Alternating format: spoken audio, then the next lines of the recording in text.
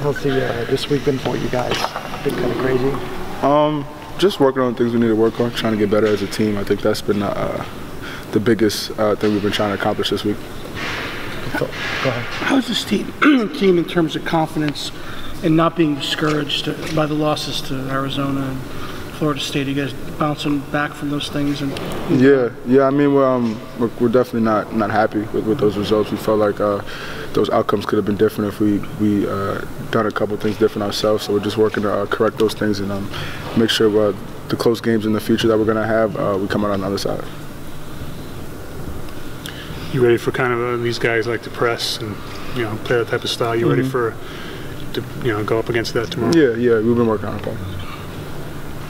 Did that play into your advantage? So many guards, ball handlers that help play into your kind of. It should. hands? It should. I mean, we play. We're used to playing kind of a fast pace, so I think it should play into our hands. How's your tooth? Tooth is fine. Tooth is fine. Oh, got the smile back. Yeah, tooth is fine. You finish up your exams? Yeah, I didn't have too many. I had a bunch of papers, but I'm all done with the exams. You've been through this before, anyways, with the exams and trying to practice at the same time. Yeah. So it's not that hard for me. Just the idea to obviously Villanova is a week from tomorrow, but 2 games in between. You can't overlook these guys. You got to, you guys. Yeah, no, for sure. But I mean, we know that one's coming up and down the road, but we know we have to take care of these 2 games first if we want that one to even matter. So we're focused.